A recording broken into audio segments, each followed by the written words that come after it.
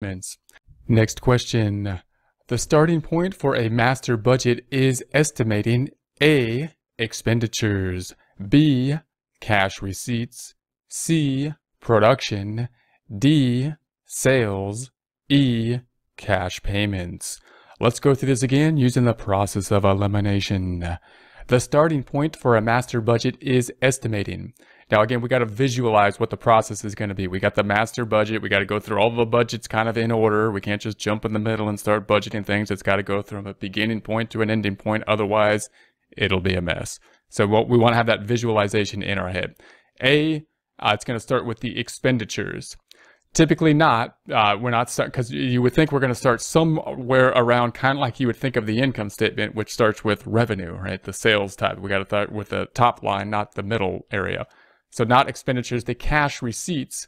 Now you might say, cash receipts, that seems like a good place to start because that's at least the money coming in. C says the production. And you might consider that as, we need to know how much we produce. That's somewhere towards the top, so I'll keep it for now.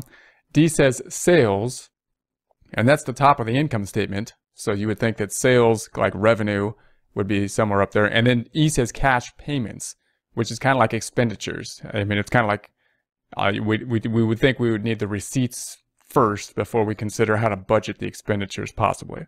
So I'm going to eliminate that one. We'll keep B, C, and D, go through this again. The starting point for a master budget is estimating either B, cash receipts, C, production, or D, sales. Now, of those three, I would think it would come down to basically cash receipt or sales before production. And then cash receipts and sales, of those two, we're generally going to go through the sales first because we need to basically know what the sales are before we can consider what the cash receipts will be.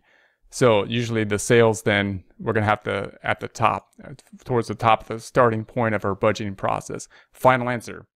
The starting point for a master budget is estimating D, sales.